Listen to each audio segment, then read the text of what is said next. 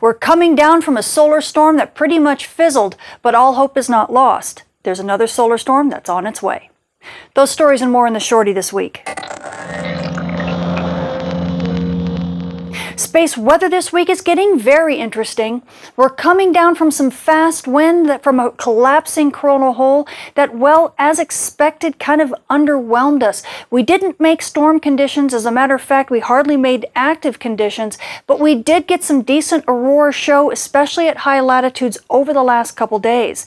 Now that storm is beginning to wane and it's left the Earth shield pretty rattled, which means that the Earth shield is very susceptible to any more storms. And guess what? What comes next? Well, we had a solar storm launch back on November 30th from the south part of the disk, and it looks like the main bulk of it is going to go south of Earth, but the northernmost tip might actually graze Earth, and it could be enough of a disturbance to bump us back up to active conditions with even a tiny chance of storm conditions. Most likely not, but there is a chance, especially because the Earth shield is already rattled. So this is good news for you aurora photographers who missed out on this last storm. For you amateur radio operators and emergency responders, well, you know, gonna look like it's gonna be a bumpy ride here for the next couple days, but at least it'll give you some interesting propagation because, as you can see, the sun is still spotless.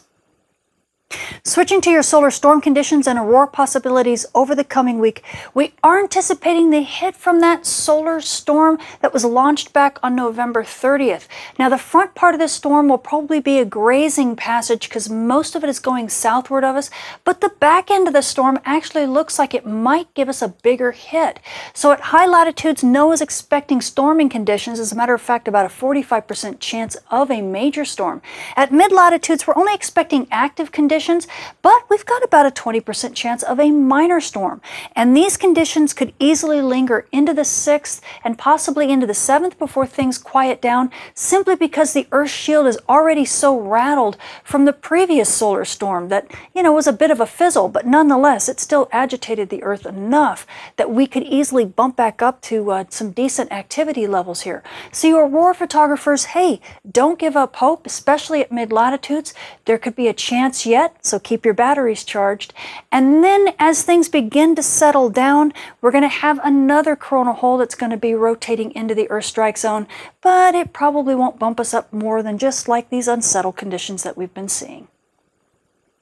Switching to your solar flare and particle radiation storm outlook over the coming week. As I mentioned before, we have a spotless sun right now, so everything is in the green when it comes to solar flares. We have no risk of radio blackouts. So you GPS users, especially on Earth's day side, you should be loving life. Your GPS reception should look pretty good.